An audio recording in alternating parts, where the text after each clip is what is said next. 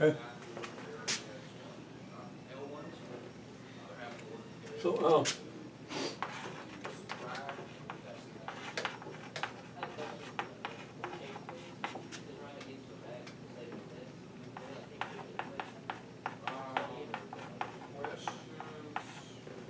okay. And this course could be extended on to any dimension. I'll just write one like here so you kind of see more or less explicitly.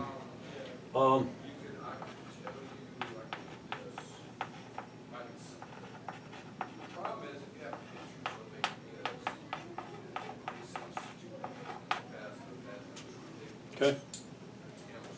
Solving the equation psi prime equals P of T psi.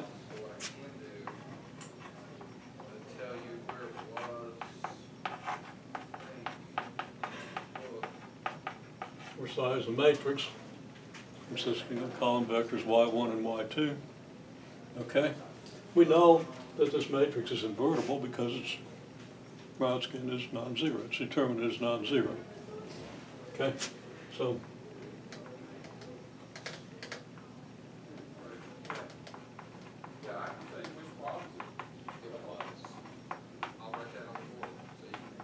psi is invertible since your y1,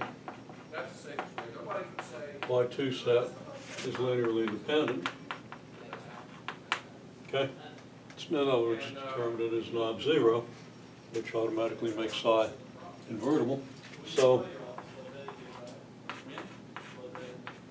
P of T equals psi prime psi inverse. Now we just multiply both sides of this on the right by psi inverse. Okay?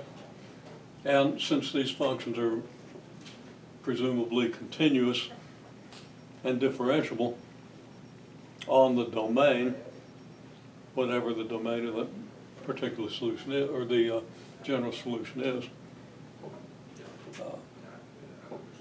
that's pretty much it. So if you're given a problem where you've got the fundamental set and want to find a differential equation, which is equivalent to finding your P of T matrix, or in this case, it'd be a system of differential equations, okay?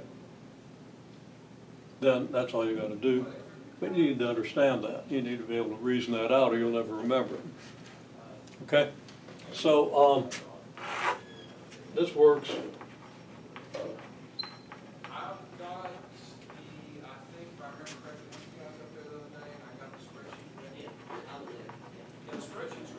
For any dimension, there's nothing in the argument from here.